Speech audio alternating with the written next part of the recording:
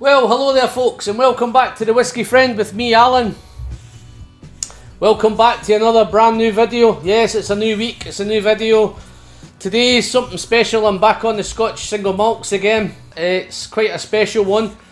Just to give you a quick idea, this bottle, I got it from the distillery thanks to my new best friend up on Speyside, Mr. Mark Slinger.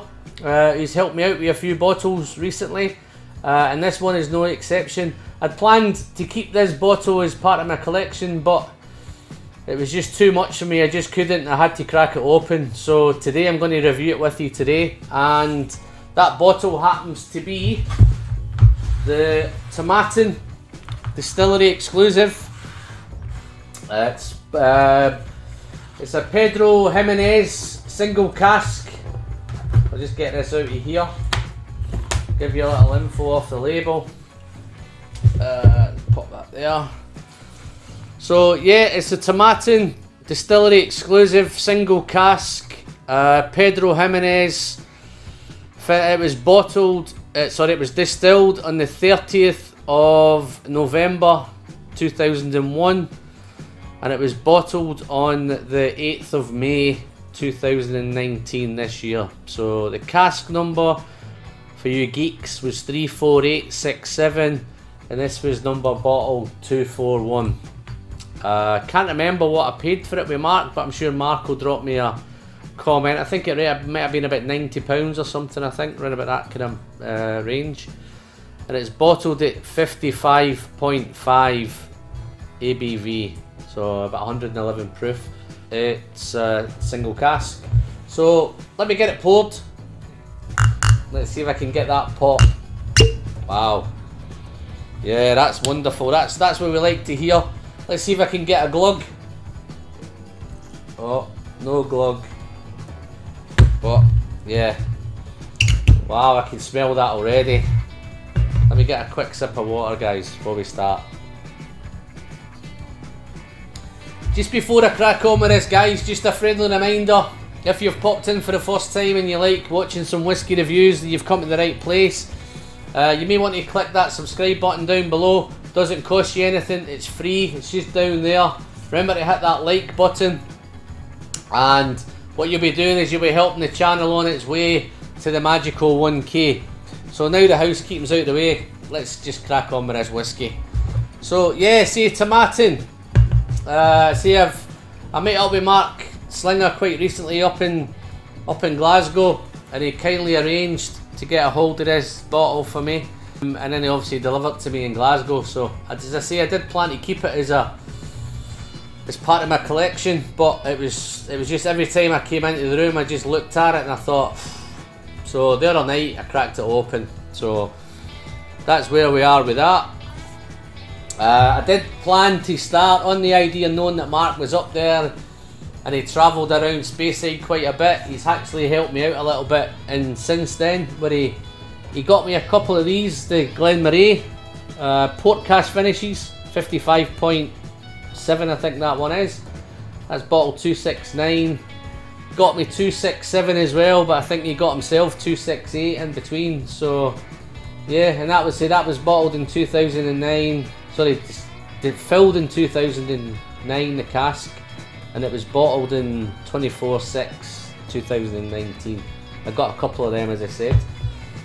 He actually got me this one here, which is a distillery one again at Benromach. That was 59.6, and that was again distillery only, and it's first fill bourbon, and that one was, I think that was a 7-year-old, that one. And I actually managed to get a hold of myself one of these at auction, which again is the difference with this one, is it's actually first fill sherry hogshead, and that one is 57.9, and that's a 13-year-old. So I've actually started a little collection of distillery only bottles.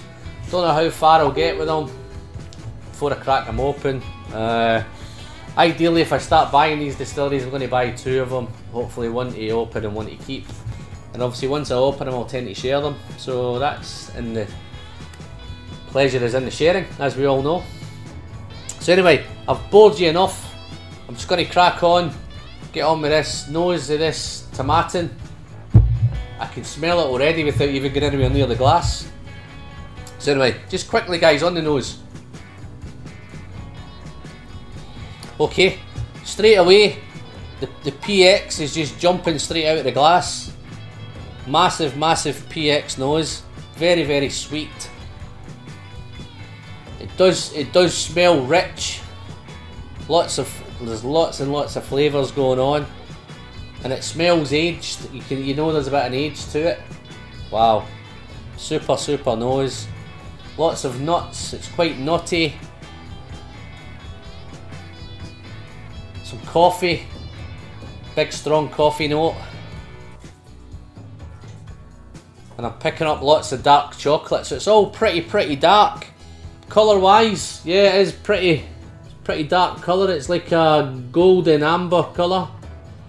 Lovely, lovely stuff. Some nice legs on there as well. Beautiful legs. I'm not sure if the camera will pick up those legs, but yeah, some real nice ones on there. Looks really, really viscous, really thick. Now I'm picking up some cherries, and you can smell the ABV. You can smell the 111 proof. Okay guys, it's a really, really wonderful nose. You could spend some time with it, but I'm not going to bore you with spending some time with the nose. I can't wait to try it, so I'm just going to crack on. Slange on the palate for this tomatin.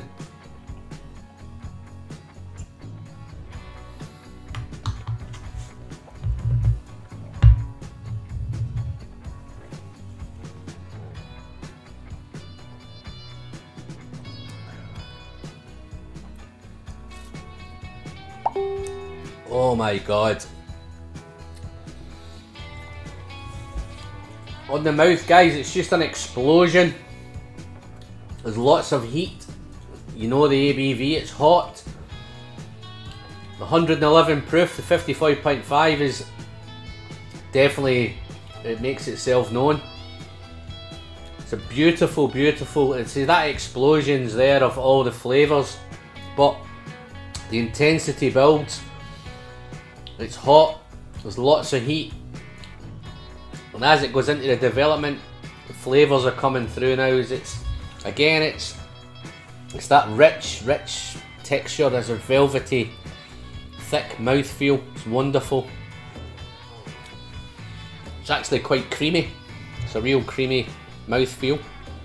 But the PX is there. The sherries, you know the sherries right up front. It's super, super sweet, which you would expect from PX. But all those figs, raisins, plums, they're all there.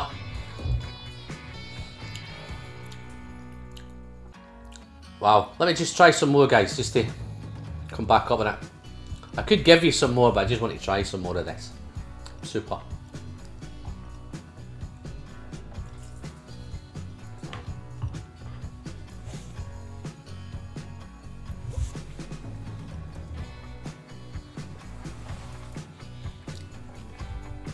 Wow. Okay, on that second sip, it wasn't quite as intense. It kind of lulls you in and then it explodes again. It's gone quite spicy now, a little bit peppery. Beautiful, beautiful.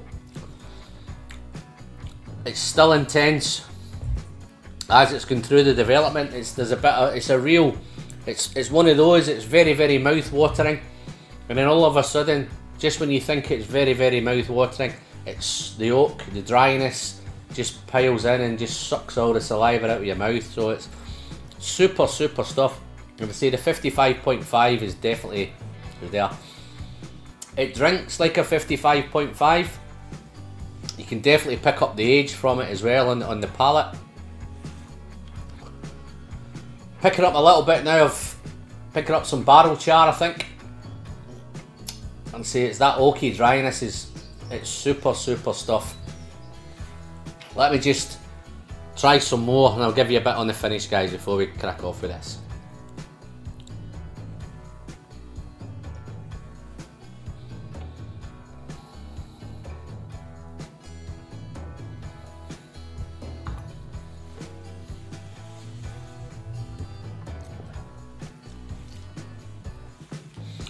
Okay guys, on the finish, I'm picking up, it's more peppery,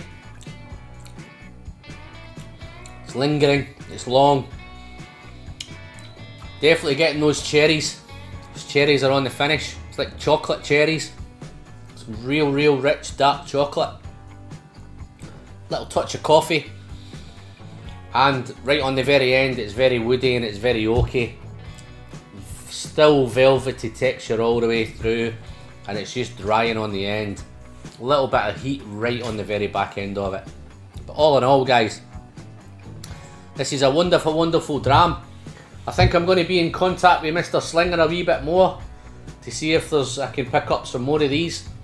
But again guys, it's absolutely fantastic.